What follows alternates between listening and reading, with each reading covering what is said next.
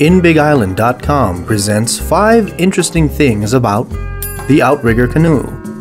Unlike single-hulled canoes, the traditional Hawaiian canoe, or va'a, uses a floating platform called an outrigger for improved stabilization. This development permitted longer, rougher expeditions and eventually allowed ancestral Polynesians to branch out of Southeast Asia to colonize the islands of the Pacific Ocean over thousands of years. The construction of a canoe in ancient Hawaii was highly ritualistic. A person wishing to build one would first make a sacrifice of pig and fish to the deities of the forest and wait for good dreams to come.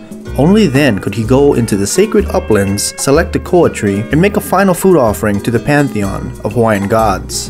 Today, va'a are constructed from lightweight materials like fiberglass, carbon fiber, and aluminum, though they were traditionally built with koa wood, vilivili, kukui, and ulu. Cordage was made from coconut husk or hibiscus bark fibers, and the sail was made out of lauhala mat woven from dried pandanus leaves. Arguably, the most famous va'a is Hokulea, a 1-to-1 replica of the Polynesian double-hulled voyaging canoe. Hokulea's successful inaugural voyage in 1976 from Maui to Tahiti without modern navigation instruments proved the capability of ancient Polynesian sailing techniques to a global audience and helped spark the Second Hawaiian Renaissance.